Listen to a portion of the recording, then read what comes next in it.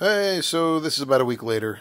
The source for the part has let me know that they have not got their batch of these CDIs in yet. They're expecting this coming week. So, figuring I have nothing to lose. The fact that I did a little bit of soldering and board repair in my Navy past and whatever. Anyway, so I took the CDI, and this was not epoxy. This is more like what's called an RO compound. It's easy to dig out.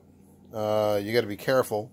If you want to get in here and try to fix this sort of thing, then you need to use an orange wood stick or skewers, wooden skewers. You don't want to use anything metal in here because you can damage this stuff. This board is made up of surface mount devices. They're very small. You can see the SCR. I clipped that out because I actually found a replacement for it, and I was going to go ahead and just go ahead and tack solder that into where it goes. But in the process of doing that, I noticed over here, you can see just a little bit of copper there, and I'm not sure if I'm going to be able to focus in on it. I'm just going to keep going. So you see where that copper is. There's a marker also that says Q2. You're not supposed to see that copper. It's supposed to look like the black component right here, or perhaps the one right here. It's actually like a surface mount transistor. It's got a base collector and emitter on it.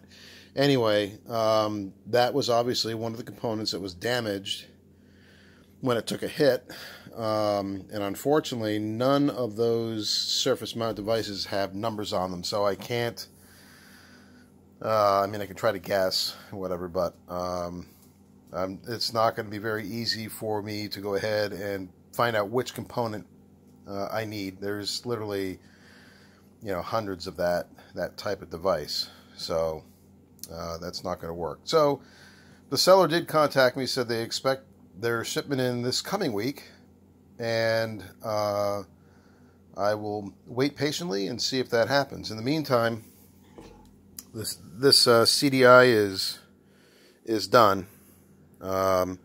If you do want to take this stuff apart or get into here, I mentioned the tools already, and I took the top section out and I cleaned that out, finishing it off with like an acid brush that I trimmed the bristles back on to make it a little more stiff, just to help clean that stuff out.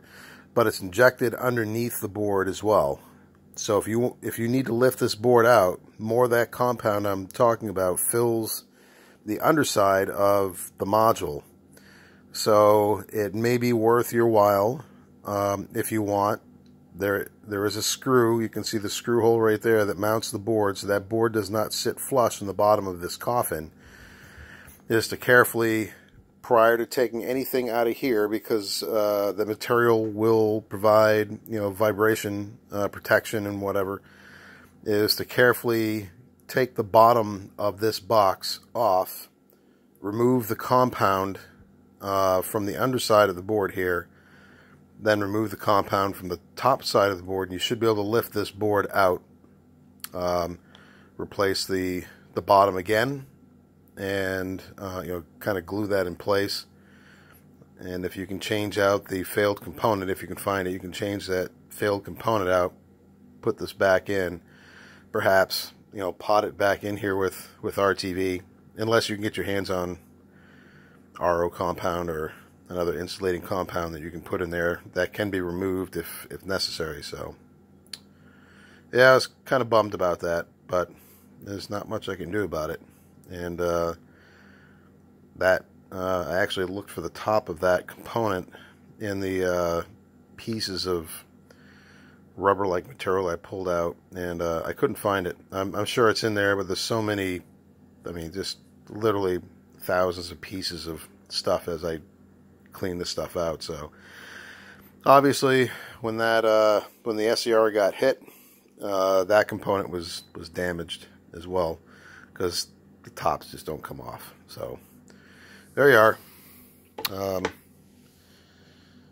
Dead donkeys.